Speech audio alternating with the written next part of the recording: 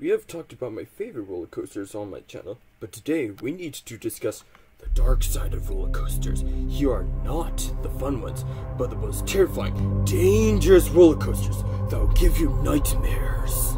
Number 10 is Flight of Fear at King's Dominion. This coaster is really dangerous because it not only launches you, but you can't see where you're going because it's just so dark. And it throws you off of the train. No joke. When it arrives, the cart is empty. Wait, that's number 10? I don't want to do this anymore. Why did we agree to this? Number 9 is the Wick Twister Dangling Coaster at Cedar Park. Not only are you sitting in a chair with your legs dangling, you ride like that up 200-foot spikes 5 times. This is ride only for the bravest of the bravest. Number 8 is Ravine Flyer II Electric Boogaloo at Waldermere Park, Pennsylvania. This is a wooden coaster, being it's already dangerous enough, but it also goes above a street. If you fell out of the train, you'll be ran over by the cars. What was the park thinking? Let's be glad wooden coasters aren't being made anymore. Number 7 is the Vortex at King's. This roller coaster has been closed and banned forever, so who knows what was happening over there. There's most likely a lawsuit that evaluated in depth, so if you rode Vortex, I can only feel very sorry for you. Number 6 is the Timbers coaster.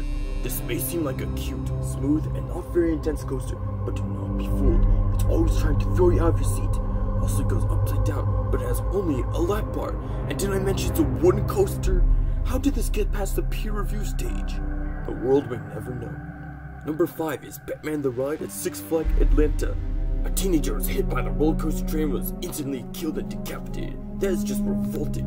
Number 4 is Fury 325 at Caroline's, North California. This is the tallest and fastest Chica coaster. Need I say more? Number 3 is Kingda at Six Flags Adventure Park. As is, it's literally designed to be one of the world's most dangerous roller coasters. I wish I was done there, but no.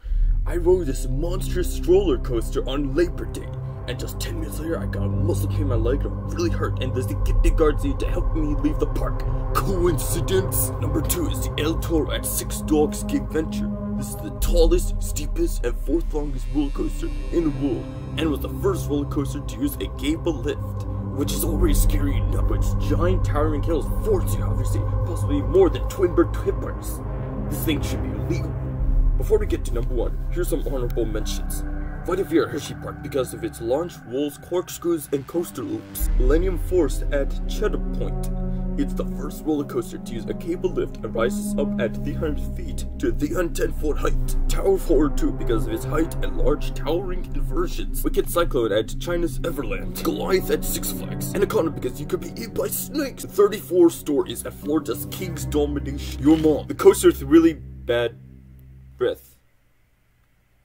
What? Renee's and the roller coaster, the Big Spaghetti, United Airlines, Fluffy Bitch Transport 1, and contributions to our PBS stations from viewers like you. Thank you. Alright guys, no more jokes.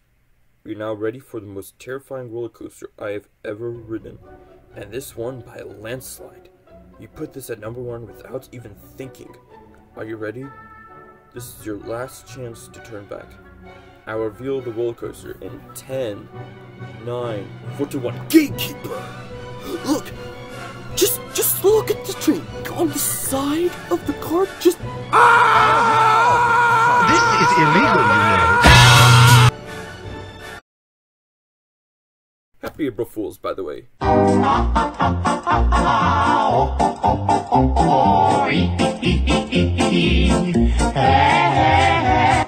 Please don't take anything in this video seriously. And GPT Enthusiast, if you're watching this right now, I am so sorry. Don't be funny. A teenager that was hit by the roller coaster train was instantly killed and decapitated. Number 4 is the Fury 325 at Caroline's, which is already scary. But its giant towering hills force you out of your seat, possibly more than twin-bird flippers. I need to say that more epically. The Gatlinburg Mountain Coaster because it trusts the rider to control the speed. How is that safe?